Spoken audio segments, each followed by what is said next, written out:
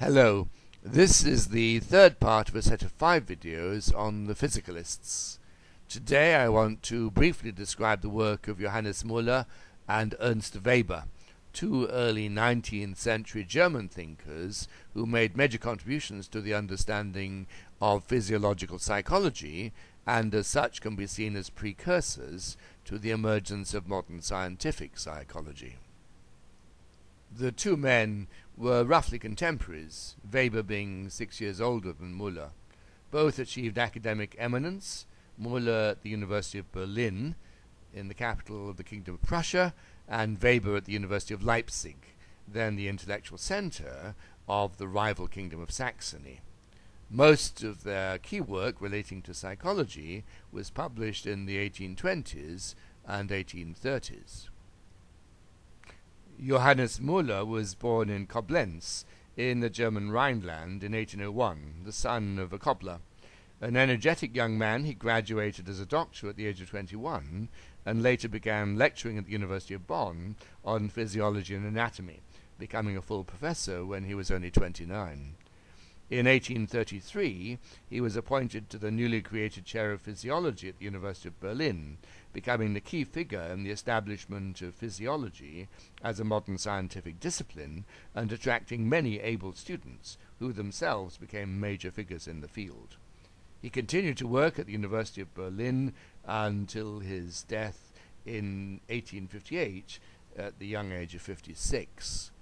He wrote extensively on a variety of subjects, but although increasingly interested in zoology and comparative anatomy, is now best remembered for his early work on physiology, especially his studies of vision and the nervous system.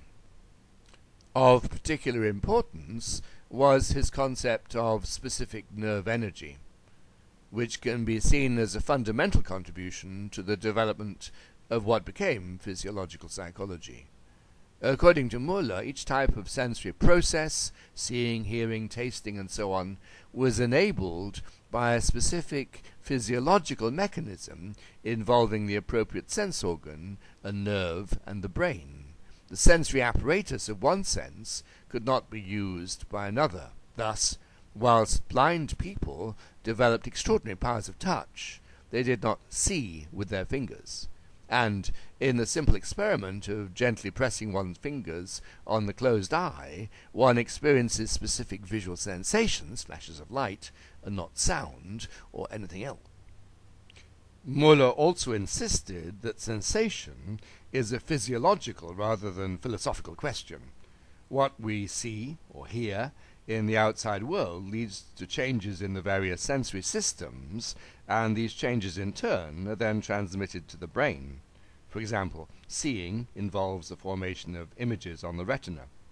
What was perceived corresponded to external reality. The philosophical conundrums of Berkeley, Hume, and Kant were transformed into observable and testable realities. Philosophically, Muller is an interesting transitional figure. On the one hand, he was a pioneer in developing a strictly mechanical understanding of the functioning of the nervous system and the processes of sensation, but at the same time he located this work within a vitalist perspective. Was the soul, for example, simply the brain and nervous system in action, or a separate vital force that temporarily inhabited the body?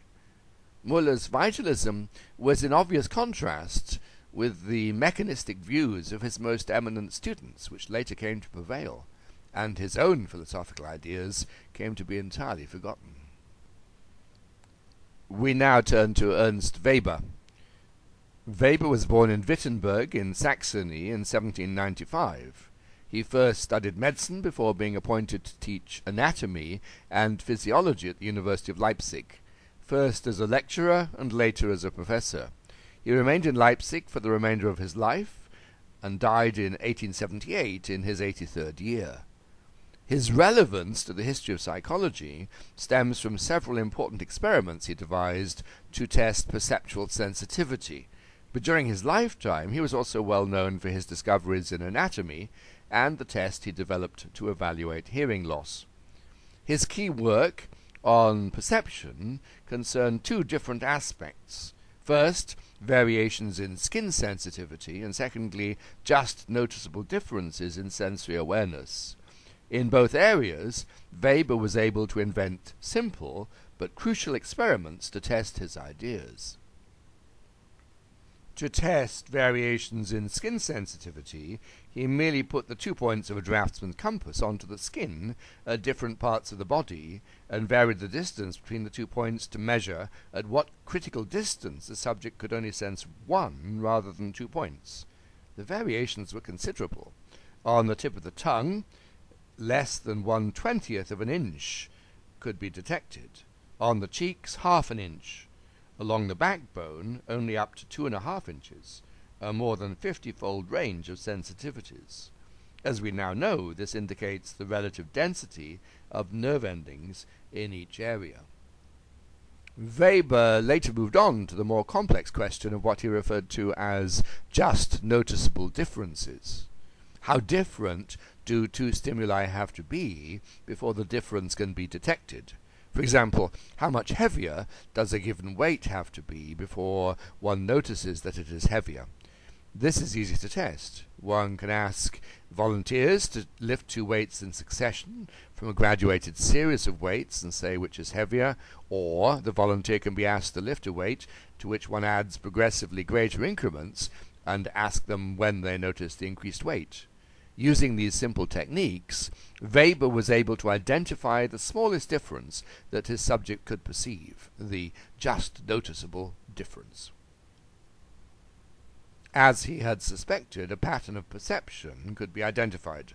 The just noticeable difference was not a specific unvarying weight, but varied according to the initial weight. The heavier the first weight, the greater the difference had to be before it would be perceived. And these differences followed a specific pattern. Thus, for weights, he calculated that the just noticeable difference was 1/40th. That is, a second weight had to be 1/40th heavier than the first for the subject to notice the difference. He also tested other sensory systems, always finding that the smallest difference that we can perceive between two stimuli is not a fixed amount, but varies according to the strength of the stimuli, and that there was a standard ratio between the two. He also discovered that the constant varied from one system to another. Thus, vision was the most sensitive of the senses. An increase in 1/60th in the intensity of light was noticed. At the other extreme, differences in the strength of a taste were not readily perceived, with a JND of 1/3. The differences for other senses varied between these. For pain, for example, the JND was 1/30th, for pitch perception 1/10th, for smell only 1/4. These simple experiments were of enormous importance. They enabled Weber to make the first quantitatively precise statement of the relationship between physical and psychological phenomena. They therefore became the prototype of the kind of generalization that experimental psychologists later came to look for. In general, we can note how revolutionary Weber's experiments were. In the 1830s, when Weber was doing this research, academic psychology remained philosophical in nature. In Britain, for example, James Mill continued to promulgate traditional associationism, whilst in Germany, Johann Friedrich Herbert, occupying Kant's chair at Königsberg, still maintained Kant's assertion that psychology could never be an experimental science. At the same time, at a popular level, phrenology continued to attract crowds of enthusiasts, including many who were eminent and well-educated. In this context, Weber did some of the first true psychology experiments, laying the basis for its later development as an experimental science. We can also note that whilst other physiologists were researching reflexes and nerve transmission, Weber was looking at the entire sensory system and the mind's interpretation of nerve responses.